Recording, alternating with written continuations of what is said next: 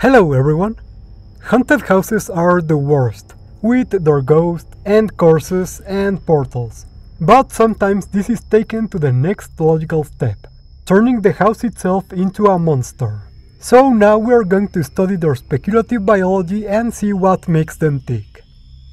Please consider haunting this channel with your likes and subs. And now, let's walk into fear. Have you ever been on the street, escaping from a monster or something, and run into a random abandoned house only for the house to try to eat you? Happens to me every time.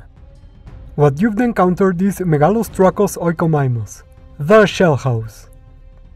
These enormous bivalves, relatives of the common mimic, have adapted to life on dry land by developing much thicker tissues that prevent the loss of moisture, as well as muscular siphons that allow them to extract oxygen from the air around them. Adults of the species are mostly sessile, with their foot derived into two large locomotor organs, allowing them a very limited degree of movement.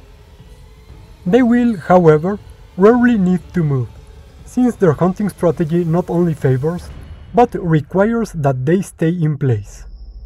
Their heavy shell, which resembles the rocky terrain, has only one small opening at the front, causing these huge mollusks to resemble a cave-like structure.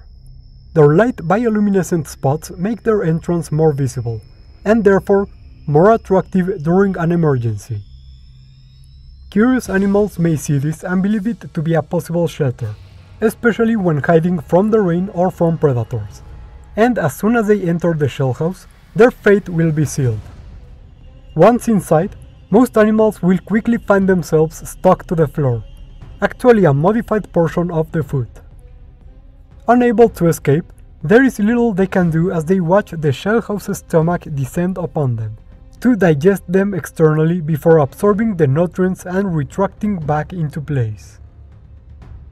The only external parts of the shell house, aside from its foot, are the siphons, twin structures present in many bivalves and tasked with reproduction, breathing, feeding, and excretion.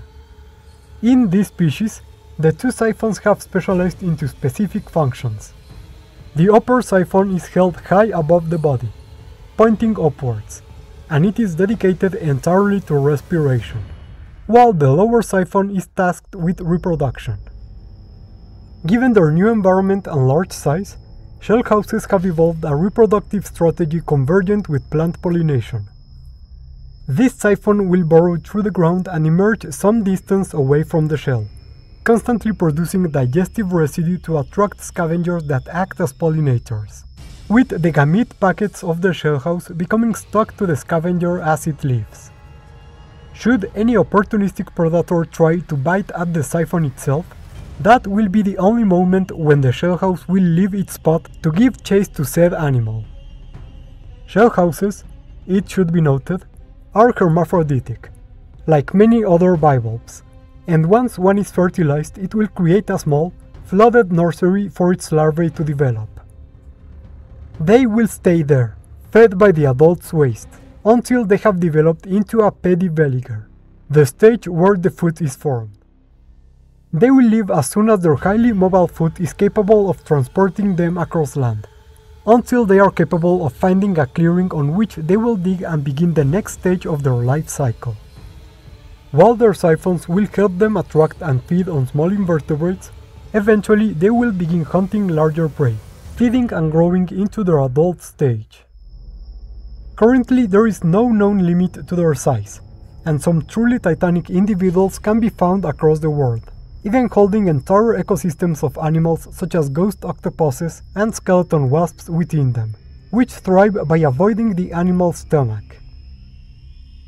The remains of the largest individual ever known, nicknamed Saint Peter when it was alive, still stand tall in Rome, Italy. While in the past it was believed these organisms evolved to mimic human houses, the idea that they could evolve in such a drastic manner and in such a short amount of time was placed into question. Now, fossil evidence allows us to determine that these bivalves far predate human housing, or humans for that matter. It is now believed that some of the first human populations that shared their habitat with the shellhouse used the shells of deceased individuals as shelter, only eventually learning to make their own buildings by emulating the appearance of these organisms.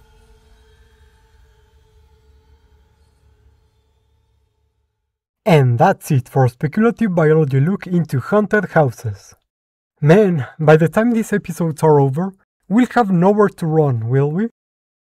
This has been a common subject of discussion over on our Discord server, with ideas for it including everything from sponges to crustaceans to trees. But we finally went with mollusks for a nice balance between the sessile structure and the living, moving parts. Also adding to it the horror of having the shapeless insides feeding on you while you stand around helplessly. Don't you just love Halloween? Of course, we also played with the aspect of their shells evolving from something tiny to haunted houses to entire haunted churches and castles, and also with making them not mimics, but inspirations for real houses, since we felt it made a lot more sense that way. As always, here's a big scary thank you to everyone who wanted to see this episode, and whose ideas helped give this episode shape. And also, thank you to our researchers and research associates for helping me bring this one home, both on concept and design. Remember, you too can join in to get to see all of our creatures and videos ahead of time, help mold them into shape, and why not support the channel in the process. Or you can also like, subscribe, or write a comment telling me any type of creature you would like me to give the Specubo treatment in the show. Any of those really help the channel a lot. Thank you all for screaming, and see you next time on the Speculative Wildlife Research Center.